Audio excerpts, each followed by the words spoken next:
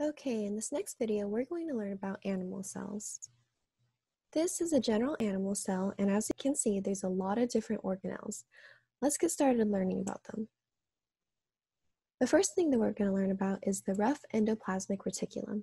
This is a network of membrane-bound tubes and sacs that are studded with ribosomes. The function of this is to synthesize proteins, and it also folds and processes these proteins within the lumen. Looking at the picture at the left, that is the entire endoplasmic reticulum. You can see all these little studs on the outside, and those are the ribosomes. And inside each sac, that's the lumen, and that is where proteins are folded and processed.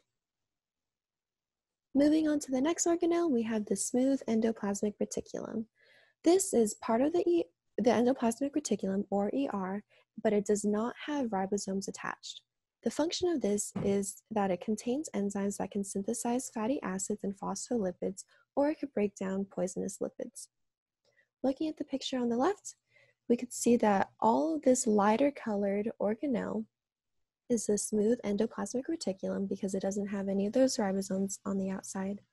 But looking at this darker pink up here, that is part of the rough endoplasmic reticulum, and you could see that it has a lot of ribosomes attached to it.